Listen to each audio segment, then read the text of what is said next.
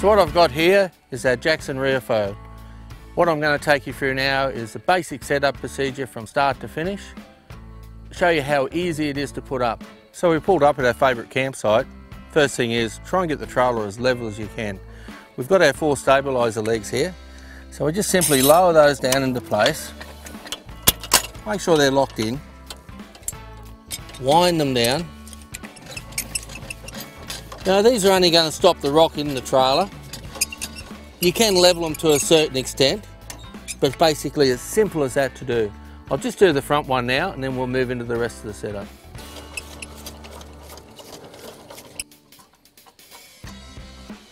So we've got the spare wheel here. I've already undone one latch on one side.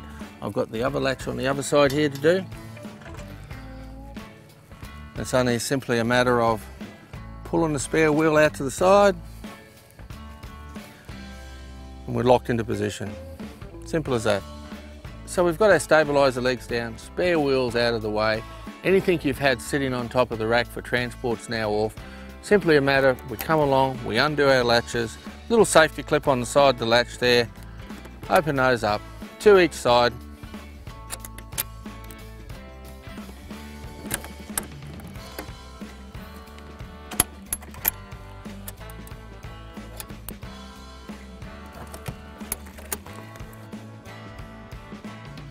So what I've done now, I've let some belt out in the winch, I've hooked it into the centre eye. Unit's just sitting there, it's under compression from the canvas and the struts, and it's only going to be a matter now of unwinding the winch, and our camper will basically open itself up. Very controlled way of doing it.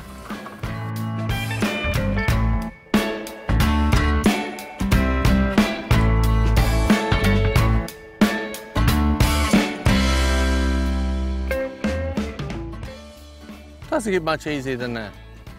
So we've got the unit now in the open position. Just going to come down here, unhook the winch line, pull it off the roof to the side, and I'd wind that back up now. We're here for a few days, don't want anyone tripping over it. So we've got the camper completely opened, levelled out now. For ease and convenience for showing you how we're doing this, we've rolled the side up, but it'd normally be hanging down. Doesn't really matter how we do it. I'm going to get inside, I'm going to push these frames out, do the wing nuts up, bit of manipulating around, get the whole tent and the roof line sitting properly, and we're basically ready to put the awning up after that. So now I've come to the inside. I would normally start pushing the centre bow up first. Thumb screws are undone.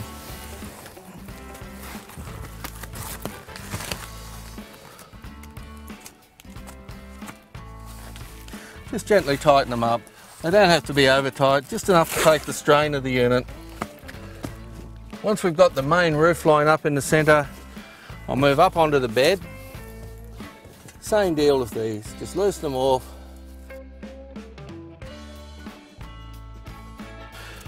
I've got a couple of short stabiliser legs in here for the corners. Push them in, we'll just hold that corner frame up nicely. So I've got this end done, move back into the floor area. Couple of our C-clip spreader bars I have here. They'll hold our roof tension out. And a couple of poles to hold up the end. Basically it's just a matter now sliding this one up, pole in,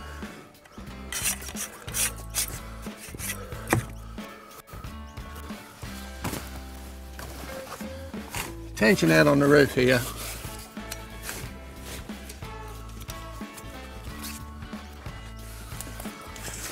Slide our last bow up into position.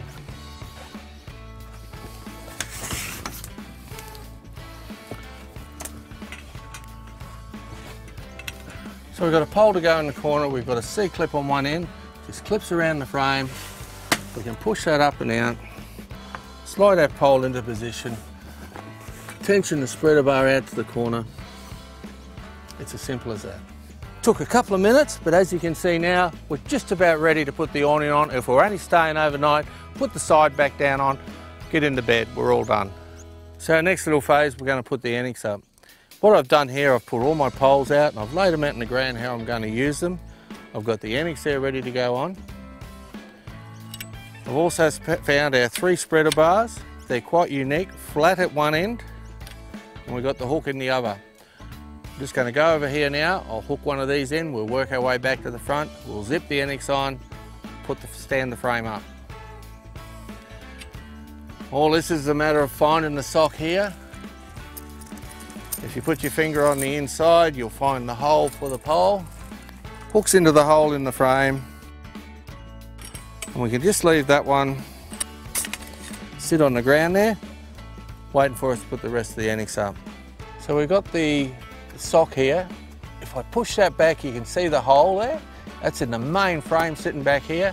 It's simply a matter of taking the hook in the end of the pole, hooking it in there, pulling the sock back down and sitting it on the ground.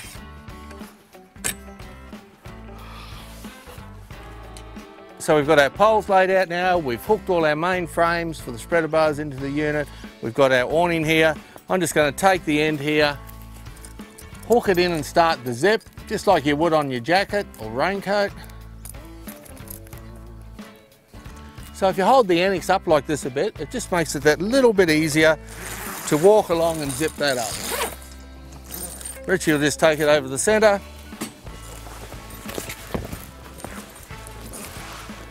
And again, hold the zip up there for him, wherever your helper is, and we can continue to zip right through to the end now.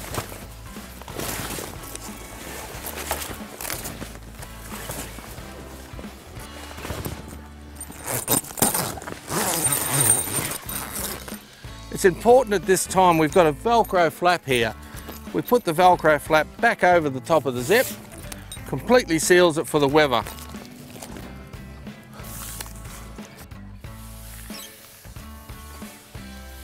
So we have our NX on, we've got our spreader bars out for the main frames, poles and spreader bars mounted down here. It's just simply a matter of picking them up as I go along now. So we start with our centre pole, always start in the centre of the NX. You can work your way out from there. Let's put our 2 spreaders on. Move back in a bit. Find the centre spreader bar coming out of the frame. Hook that on. Corresponding eyelet, pull it onto the spigot. Now instead of trying to climb a ladder later on, while you've got this bow in a 45-degree position, it's easier to get under there and put our tension onto this without having to climb a ladder. You don't need extreme tension, that's all it requires. And now, when I stand up this centre pole,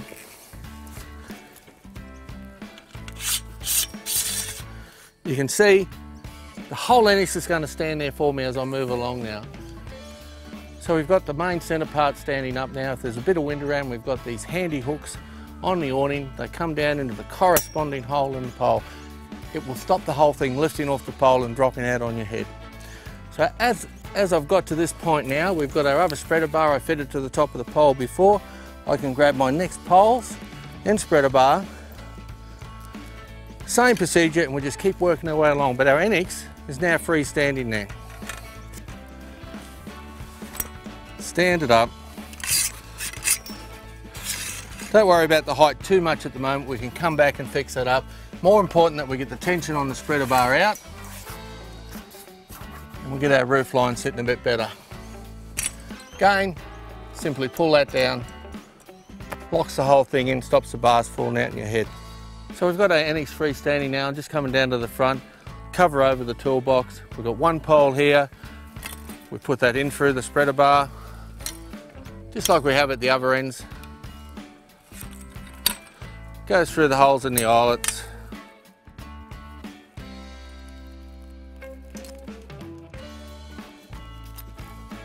If I stand that bar at about 45 degrees, until I can get a rope on, it's going to freestand.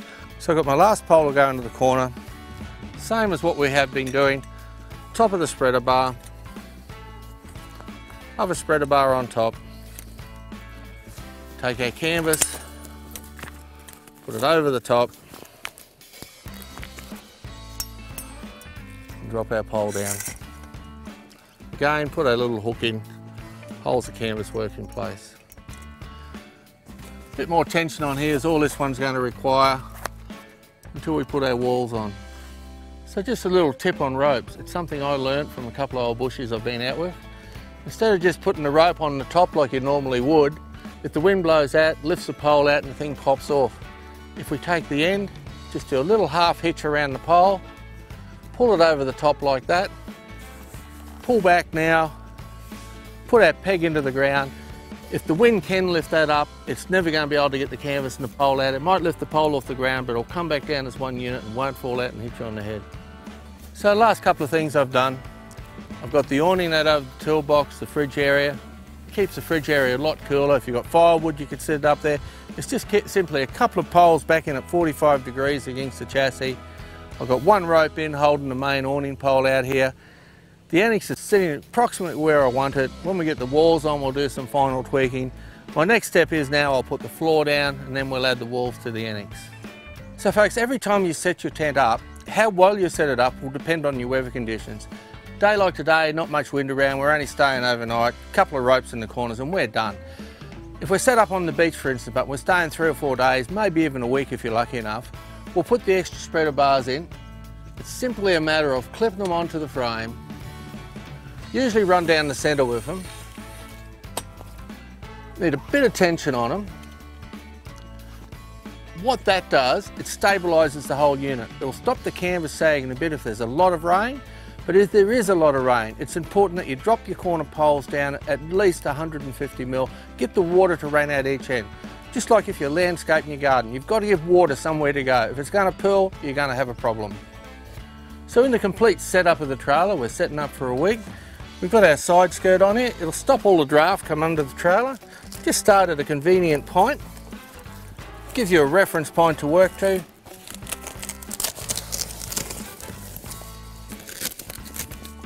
We've got a zip habit opening there for our kitchen that I'll show you later. And as every campsite isn't perfect, you may find at times that your canvas doesn't exactly sit how you think it would. But remember, when we built the tent, it was made to sit perfectly on a sheet of concrete. Out in the bush, you're never going to find one again. I'll move from this position now and we'll get our floor out ready to go on, and we've only got our annex walls left to go. So I've got our floor here. I've basically just spread it out.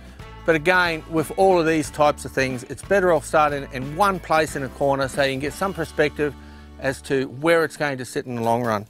So normally I just start in one corner up here and we just go along, kick the floor out a bit. Good job for the kids to do actually if you're taking them camping.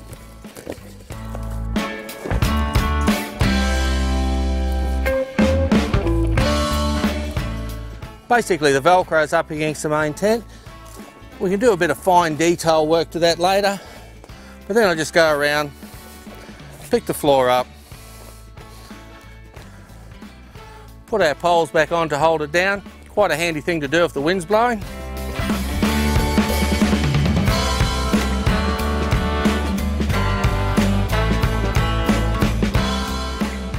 Sitting there ready to put the walls down. I like to put the floor down first.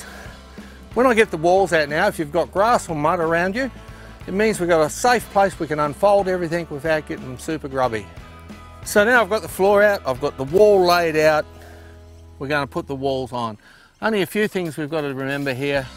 The elastic clips with the hooks, we can undo those now because we're going to rely on the walls being pegged down to hold this whole annex down. It's basically a freestanding unit.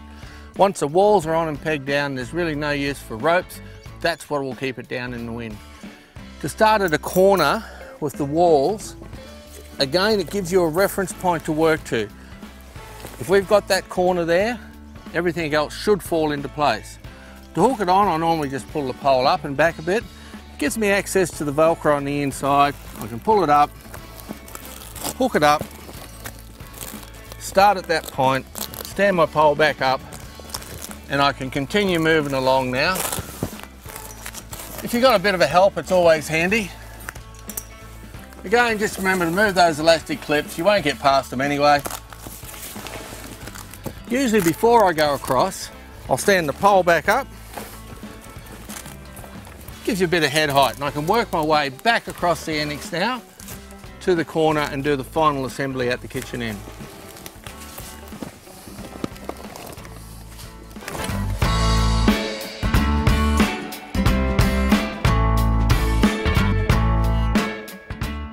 So here we are, folks, approximately 45 minutes after I've pulled up. I've done most of this myself, and we got our home away from home.